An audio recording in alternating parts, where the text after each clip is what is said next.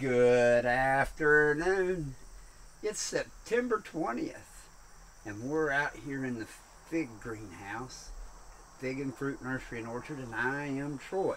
And today, we are going to look at a variety that I think is a really good ideal market fig. I just picked this. It's got honey leaking out of it, as you can see. This is San Juam Gran. Ooh. Yeah. That's really looks like something. That is a jammy fig.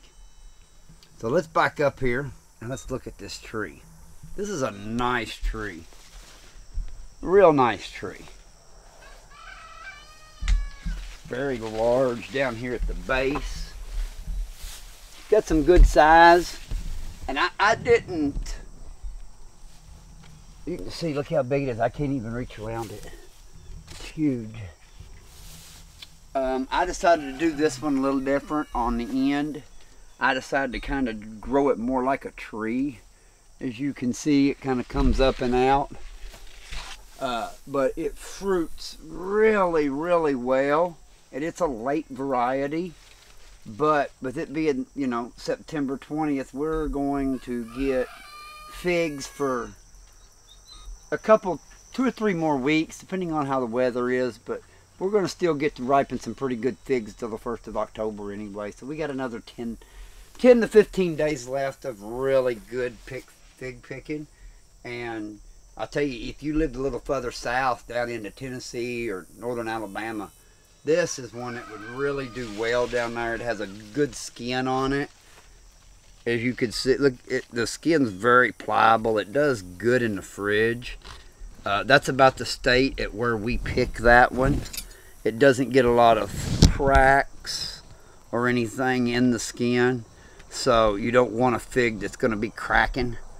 Because if it cracks and you let it sit in the fridge for a week, it might start to mold, and if you don't have no cracks, you don't have no mold.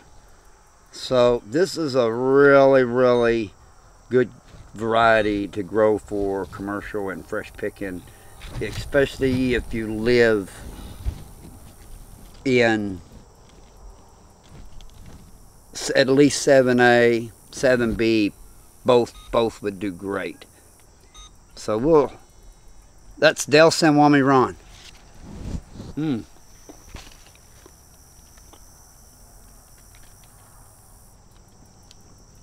gonna tell you, got a good berry flavor, some light molasses flavor in there. Real complex berry, really good. Perfect, right? Just perfect for market.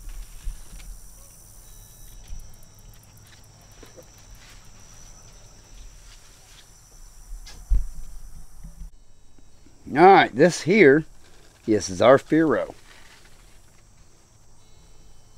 Got 2 of them. This one here has been, it kind of hung till it dried a little bit. And this here is my Zaffiro tree. We'll back out and get kind of a look at it. You can see it's huge.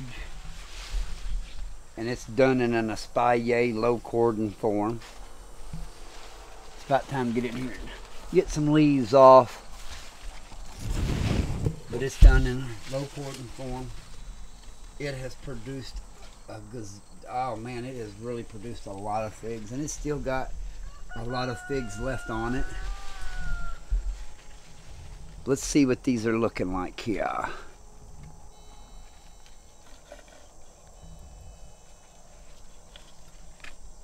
Those are really ripe.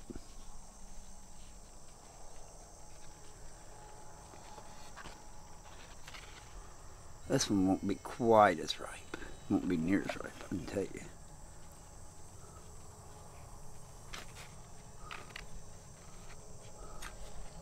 They're both really good. This one won't keep in the fridge. This one will keep in the fridge. And it will get riper in the fridge over the next 10 days. Let's see what this tastes like.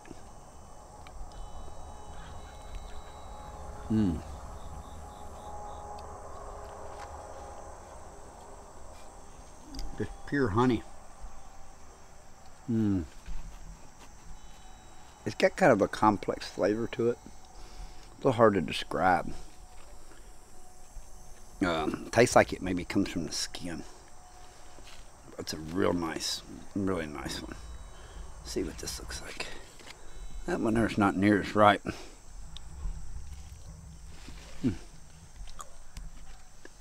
Totally different texture. Still sweet. That tastes some. I can taste some table sugar in it now. Yeah, it's got kind of a honey. It's got a honey table sugar flavor. That's what I'm getting. Zaffiro, this is a good, like I said, it's a good honey fig. And it does well in the fridge. That'll hold up well for 2 weeks in the fridge without problems and kind of still ripen. So it'll get to look into that consistently and the consistency in the fridge in about 2 weeks. And you don't even have to cut them in half. You just put them in those Tupperware bowls and like we do and seal them up. We've been dehydrating a bunch of these. I'll show you at the end what some of those look like. Let's go see what other varieties we can find to look at. Alright, now we're here under the big tree. Been kind of waiting. We've finally been getting to eat a couple of these. This is Yolo Bypass. And let's look how big the tree is. It's a nice, got a nice low cordon system started on it. As you can see, it's about knee high. And then it comes out. These seem to do good. It didn't fruit real heavy. It was kind of late getting fruited, but it's still got a lot of fruit on it. We have picked several pieces of fruit off of it and been sampling it. I wanted to try it at different stages and see. This is about the stage you want to pick it at for market, but if you're eating it fresh, let it hang one more day. Oh, but I want to show today what they look like, what we pick them from when they're picked for market, because they're still really, really beautiful at this stage. This has a nice skin on it at this point, and it's just perfect for a market. It's not real big, but maybe as this tree gets a little more mature, these figs will get bigger. My Smith figs are not very big.